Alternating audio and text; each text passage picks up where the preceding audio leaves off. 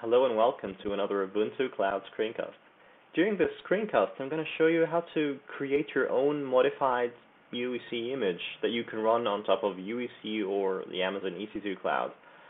So generally, it is recommended that you use a pristine image and then use a technology like Cloud Init to apply your modifications as the image boots.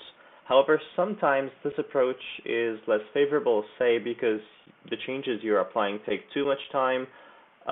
So you perhaps would like to take a pristine image, apply everything you want changed on that image, and then rebundle that resulting image into a new AMI that you can use later on or give it to someone else to use.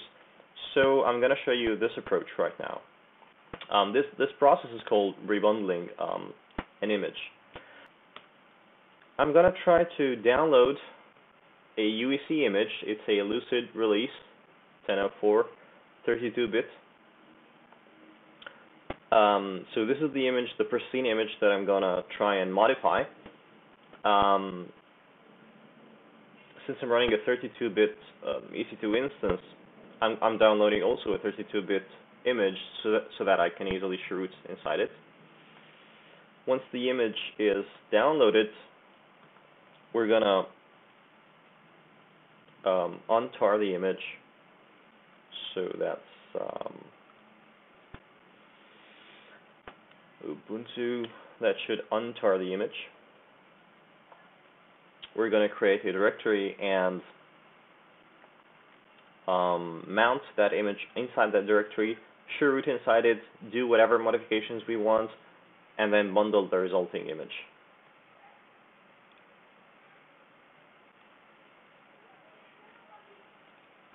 So it should take a moment just to extract. Very good. So we slash, say, new image. Then we mount the image. We loop mount it onto slash new image. Very good. If we ls inside, we can see these are the files of the image. They are now ready to be modified. So let's try to root onto the new image directory and say we're going to add a user named foobar, whatever. You can of course root and install packages, modify files, copy your files inside, do whatever you want. In this case, I'm just creating a simple user.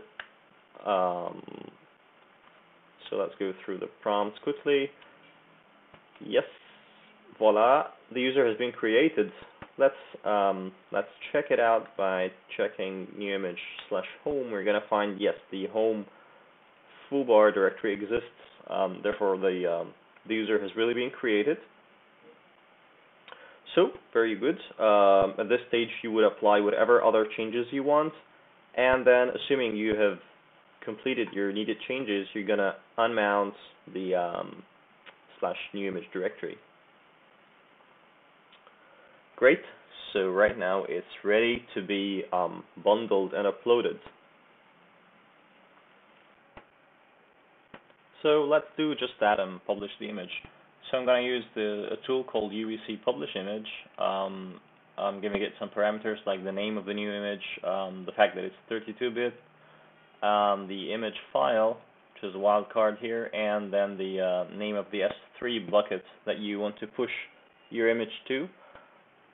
So once I hit enter, the tool is going to start creating the new rebundled image that contains my modifications and upload it to the Kimo bucket on S3, and then register that image onto Amazon EC2 images. So this process can take a few minutes, so I'm gonna pause recording here. Alright, the image has been completely uploaded and registered, and this is the AMI ID of our modified rebundled image. You can start launching your own instances based off that AMI ID. If you're planning on bundling your own images, I would recommend using as your workstation the latest Ubuntu release. In my case, this is Natty. as it contains generally the latest fixes. I would also recommend installing the EC2-API tools and -AMI tools from the Ubuntu repos. And be sure you have the following variables set in your EC2RC. So I hope that was helpful, and till next time.